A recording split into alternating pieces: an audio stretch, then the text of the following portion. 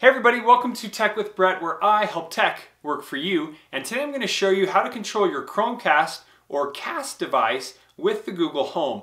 Today we're going to specifically talk about YouTube. Let's get started.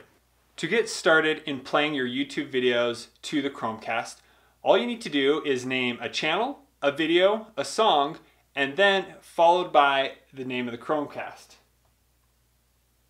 Play Tech with Brett 101 Things to Ask Google Home on Chromecast Ultra. Sure, playing Tech with Brett 101 Things to Ask Google Home from YouTube on Chromecast Ultra.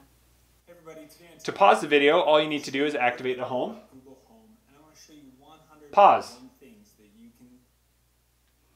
Once you start playing on one device, your next command will continue to control that device that you're currently controlling. Now, if you want to skip forward, you can do that. Go skip forward, back, and seek through the video just by voice. Skip to 8 minutes, 37 seconds. You rolled a 2. Pick a card. Fast forward 30 seconds. Find a recipe.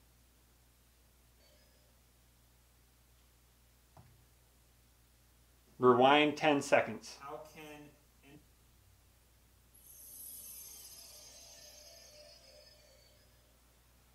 You can also control volume.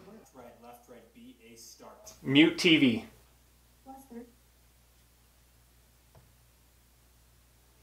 Put TV volume at 50%. Full volume. My phasers are permanently set. Set phasers to When you use the stop command, this will completely stop the cast that you are doing. Stop. I don't know if I can do it. Then it takes you back to the backdrop.